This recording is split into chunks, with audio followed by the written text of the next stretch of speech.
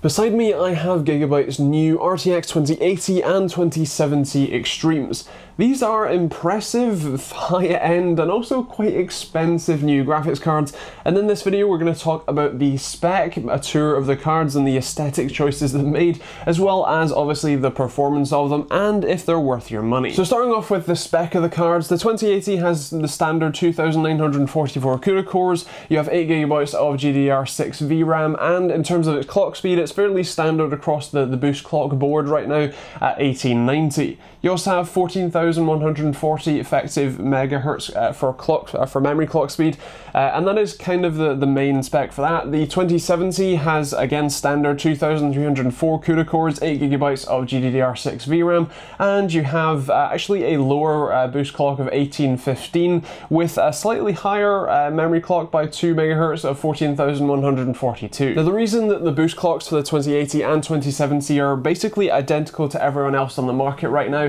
isn't that that's the best that these chips can do, it's that Nvidia is still factory locking their AIBs or their partners from doing factory overclock cards. They're basically not allowing them to do anything more than about 1890 on the 2080 side and about that 1820-ish side for the 2070s, so you're not really going to find much higher on the market anywhere right now, and it's my understanding that there will be a second set of cards that will still be labelled 2080s and 2070s but will be able to be factory overclocked, and so maybe a little bit faster than these. Now that's the spec out of the way, let's take a look at the cards themselves. The only difference between the cards are the power connectors at the back, with the 2070 having a 6 and an 8 pin, whereas the 2080 has two 8 pins. Otherwise they are absolutely identical, so if you only see one card in the picture or the B-roll here, then you can expect that that is something that I'm talking about for both cards. Now with that said, they have a really interesting cooler design. It's similar to the last gen but a slight bit more angular if you like, and actually the most interesting thing about the new cooler design is the RGB fan tips. This is something that most people probably don't care that much about, but if you want an all-out RGB card, then you've got RGB on the side, the little fan stop logo, and on all of the fans as well, which make it a very nice aesthetic option if you like kind of bright and gaudy RGB. I just remember there is actually one other difference with the 2080 and 2070, which is that the 2080 has the NVLink SLI finger type thing, whereas the 2070 actually doesn't. It's completely gone. It's now just a very big kind of obtruse PCB sticking out the side, and while I would like to see them shave it down, overall it's kind of a surprising thing, but also not so surprising that Nvidia is locking out, SLI on the lower tier cards and really reserving it for if you want to spend the most money possible, then you can, but otherwise it's really not worth it on the lower end, and that's something that I've been saying for many years, but it's now just physically not possible on the 2070s. The rear I/O on these cards is actually pretty interesting. I'll give you a rundown of what's there first and then talk about what it all means and why it's there. So first of all, you've got 3 DisplayPort ports and then 3 HDMI ports, as well as 1 USB Type-C port.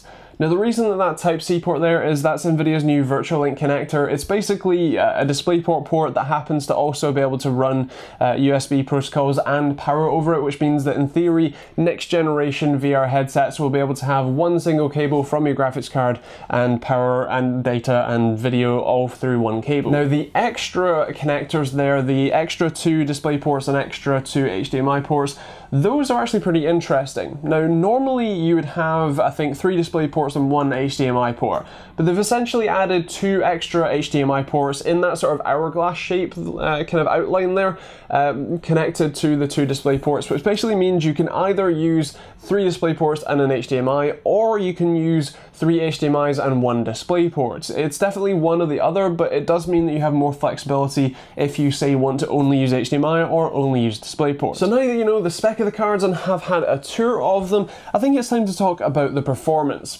Let's jump into that. Starting off with 3D Mark Firestrike, you can see that, especially at 1080p, these are pretty similar. You're generally going to be CPU bound more than anything. 1440p is a bit kind of more separated, and then 4K is where you see the biggest separation, with the 2080 being a good bit ahead. In terms of Unity Heaven, again we see similar results, about 40 FPS difference at 1080p, whereas about 21 FPS difference at 1440p, and then actually down to 10 FPS difference at 4K, although Heaven's a bit funny at 4K.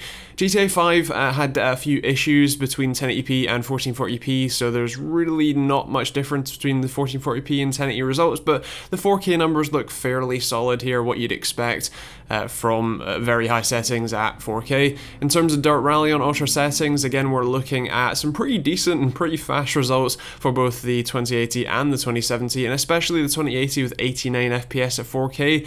That's always good to see. In terms of PlayerUnknown's Battlegrounds tested on Sanhok, we have some, again, pretty impressive results for ultra settings, and of course you can turn down some of the settings, especially for PUB if you want to, and even at 4K, both of these cards still do pretty well. Same story with Fortnite, obviously the same engine as PUBG, and generally just a great experience, very smooth at 1080p and 1440p, and still pretty good at 4K as well, so that's always good to see, especially at epic settings. So as you'd expect, the 2080 is just an incredible card. It does a great job at handling 4K 60 FPS games, especially at very high and ultra settings, which means that this could be a great card for, well, 4K 60, but also into the future as well. Of course, if you want some, high refresh rate 1440p or, ultra high refresh rate 1080p monitors, then that's where you want to head for that one.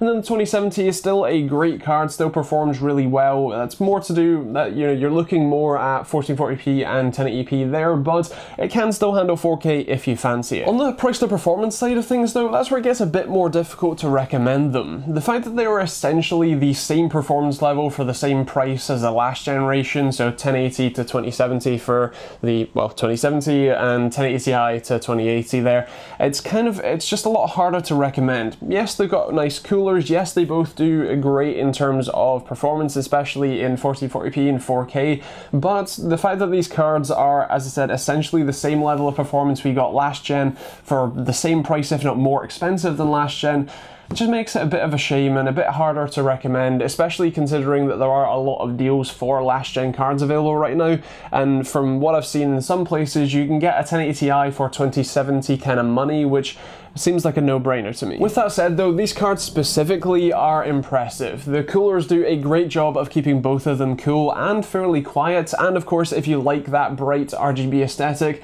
then these are definitely the ones for you.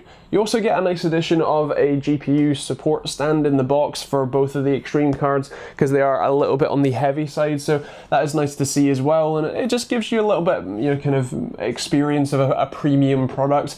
So overall, if you're desperate for a 2080 or a 2070, I do recommend these, but overall I can't massively recommend them. Of course, the question I ask in all of these reviews is, would I put these in my rig? So for the 2080, similar to the Zotac 2080 I reviewed on launch, or close to launch anyway, I would probably say that I would rather get a 1080 Ti, so no. Specifically, if I'm talking about just the Gigabyte version of a 2080, so I was going to buy a 2080 and would I put this one in my rig, I would say yes.